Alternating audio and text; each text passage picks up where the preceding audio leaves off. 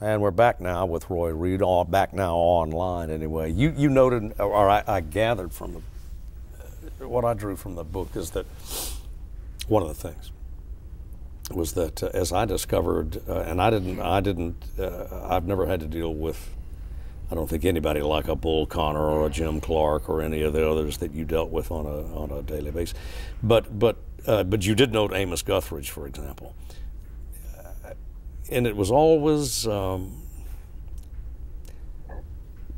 grimly amusing that some of the worst Southern racists could be, even violent, even deadly people, could be, when they chose to be, cordial, even charming, until pushed. I'll tell you about one such man. His name is Tom Coleman, and he worked in the courthouse in Lowndes County, Alabama, down the road from Selma. And another reporter, and he was Nicholas von Hoffman, working for the Chicago Daily News. There was a break in the story in Selma one day, and he and I drove to Hayneville, county seat of Lowndes County, just to look around. Walked into the courthouse. It happened to be lunchtime, and the offices were, I mean, they were empty. But we heard voices in the back, and we went back there, and this man got up to ask us if he could help. Courtly is the only word to describe the man. His speech, this was very hard to try to make credible in the book when I described this scene, but his speech reminded me of Franklin Roosevelt's. There was something about the way he spoke, kind of an aristocratic manner in his speech, that put me in mind of Franklin Roosevelt. And he was of the landed class in Lowndes County, this man Coleman. He was also a kind of unpaid deputy sheriff, which allowed him to carry a gun. He showed us around the old courthouse, told us the history of it, very interesting. We spent a very pleasant hour with old Tom Coleman. Days later, this same Tom Coleman walked up to the front porch of the local grocery store and shot to death a young white man who had come down there with the civil rights movement. Just shot him in cold blood, killed him. And of course he was never penalized for this because this was Lowndes County. And when he came to trial, they very promptly acquitted him. But he fit the definition of courtly. He was a Southern gentleman, but he was capable of murder. At the same time, you are covering or trying to cover fairly murderous. They weren't fairly, I mean, they were just potentially murderous types. You note also in the book that there was a substantial, always has been, a substantial portion of the white middle class, I suppose, in the South that would dare not use the N-word in public or around other people, but privately would slip into that language and reflecting a deeper mindset, perhaps. I like to think that that is very much less the case nowadays. I'm thinking my people, Roy, they would backhand me if I used the N-word. Oh yeah. When we were growing up, when we were young people, and far into the future of those times. But now, I suspect that, well, I don't know. I no longer run with folks who would be inclined to talk that way, so I can't really say. But I should make the point that, cause I've been pretty hard on white Southerners in a general way in this book. But I also tried to point out that a majority of white Southerners, even back in the 50s and 60s, would not kill a man for their beliefs. they'd hold these beliefs. That is, that black people were inferior, maybe, or if not that they just went along with the crowd and said, well, yeah, segregation is the way it ought to be. It was only really a very, very small minority of white Southerners who were willing to resort to violence over their principles, if that's the word. Only a tiny minority. I'm convinced of that. And of course, that tiny minority drove the story, because it would be a one-day story if say 65% of white Southerners all got together and announced, we're not for killing black folks. It's that other 1 or 2% who are willing to cross the line and be violent, and maybe not even to the extent of killing, but beating, or other forms of real abuse. Only a tiny minority, and I think that needs to be made clear. In your travels across the South and in your long days covering the movement at the height of the violence, I wanted to, with the possible exception of the legendary Sam Bowers, an infamous Klan leader. I mean, he was the White Knights of Mississippi, I believe, was one of the most fearsome clans in the South. In your days covering that beat, did you ever find did you ever see a rich Klansman? Did you ever see an affluent Klansman other than maybe Bowers? My impression was always that they were I think there are very few, and he was the exception. I think he might have been the grandson of a congressman or something like that. Now, he was not rich. He was a small business owner, and there were there were more than a few like that. I'm thinking now of Bogalusa, Louisiana, where the Klan for a number of years ran the town. I mean, they had some other folks who were not Klan, but the people who really behind the scenes ran things were members of the Klan. And they included an automobile dealer, well, I can't come up with it right now, but a number of substantial business people in the town. And they all got called out in federal court before it was over with for their activities. And kind of, in fact, it got pretty funny.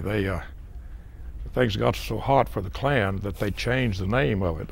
Something like Southern, I forget what Anti-Communist League. Yeah, Anti-Communist League.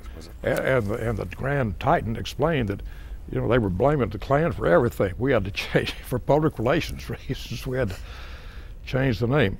But yeah, there were a fair number, but most of them were, I don't know how to put this without sounding snobbish, but they were not of the better class of white Southerners. And a lot of them, though church-going people, considered themselves good citizens, but got caught up in this madness.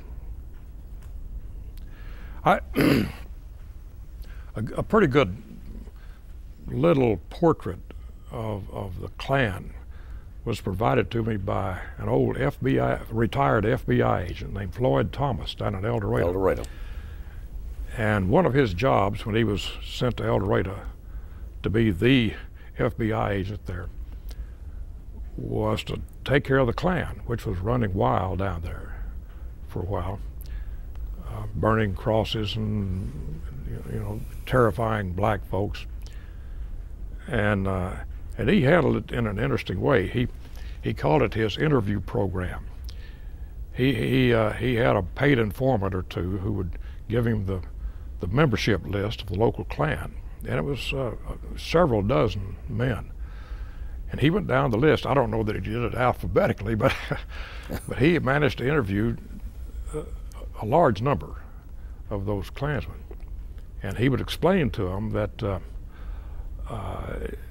I don't know if you're familiar with the law or not, he would say, but if you're a member of this organization and your organization burns down a house, you might not even have been there that night, but you would be just as liable as the guys who actually did the burning. And he said, go a step further, he said, if there happened to be somebody in that house and they burned to death and a murder is committed, you can be brought up on a murder charge, even though you weren't there.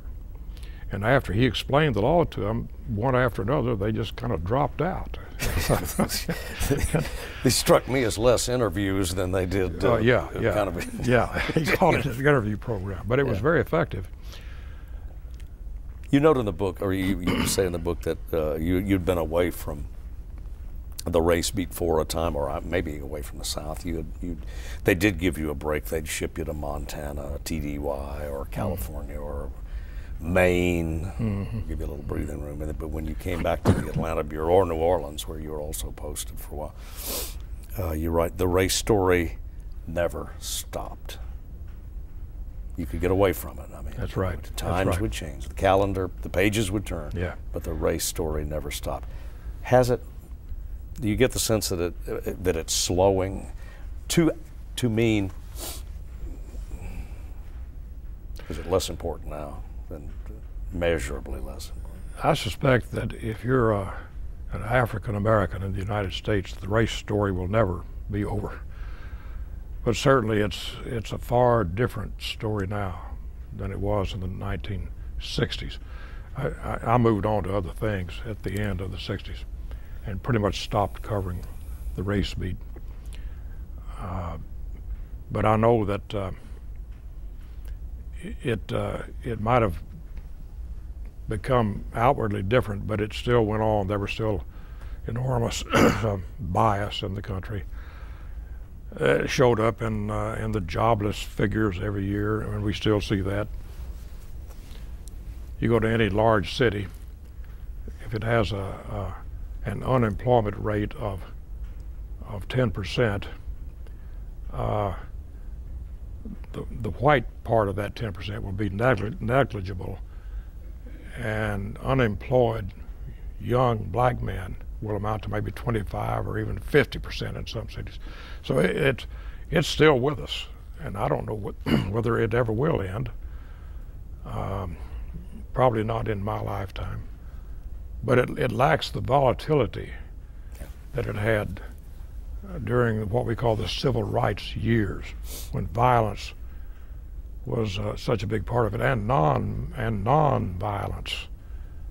We mustn't forget the non-violence, because that was the device that was used to do away with the violence. Martin Luther King never would have succeeded, in my estimation, if he hadn't been able to rely on the stupidity of his enemies, who would provide an episode of violence as regular as clockwork. And every time there was a new outbreak of violence, he was there, arousing his people to answer this violence with non-violence. And the people who responded knew that they were liable to get their heads busted, or their houses burned, or even killed. Yeah, and did. Yeah. But he turned non-violence into a very active instrument of social justice. You were there, Roy, when there began to be tensions within the movement.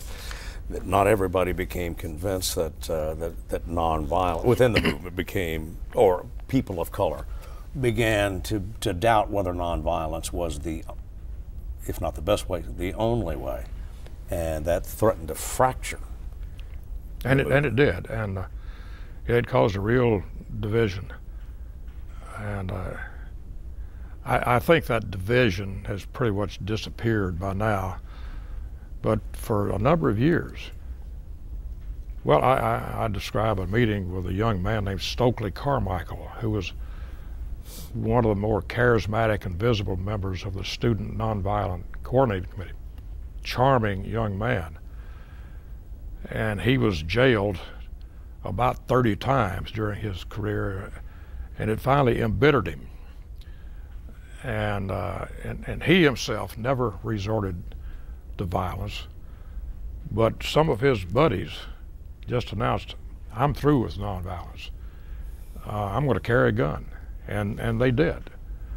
I'm thinking of one of his lesser-known colleagues in SNCC, as we call it, a young man named Willie Ricks, who in fact was the real author of the slogan Black Power. Stokely got credit for it because he happened to enunciate it on a particular night where the TV cameras were running and all of us national newspaper reporters were there. And so Stokely got credit, but the fact is it was Willie at some little old forgotten town months before who had stood up in front of a congregation in a church, a civil rights meeting. It says, "What this movement needs is black power." And it got an enormous reaction. And the other young folks there noticed that, and they picked up on it. And Stokely made it famous, but Willie was the real author of it. The last time I saw Willie, he was sitting in my car in Atlanta, and he had already turned against nonviolence, made no bones about it.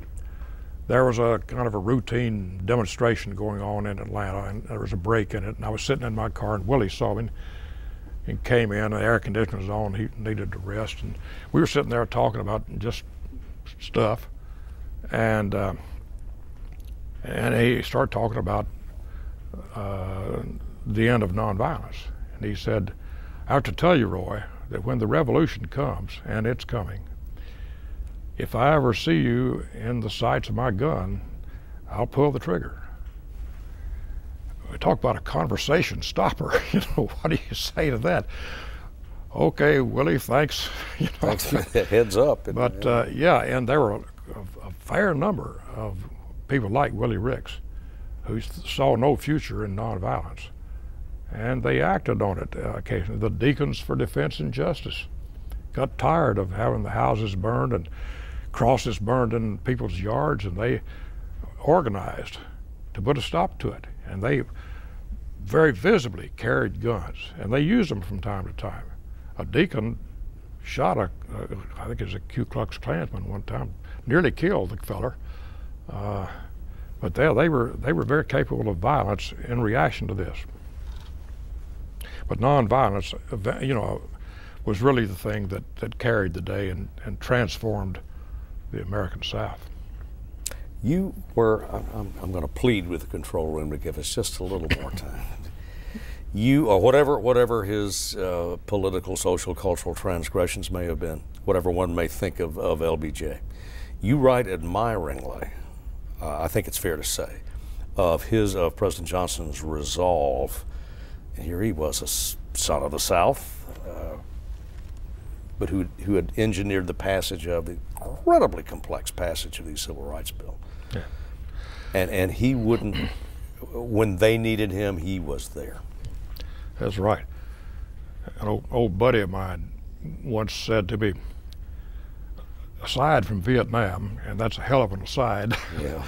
and that's true, but on domestic matters, he was clearly the best president of my time, right up there with Franklin Roosevelt. I mean, he was absolutely a friend of people of color, and a Texan who sounded like a Texan. Terrible accent, you know, and crude in his language, but he felt deeply the inequality that was visited on black people in this country, and he was determined to do something about it, and he did. Starting back when he was majority leader in the Senate, twisting arms. He was ruthless.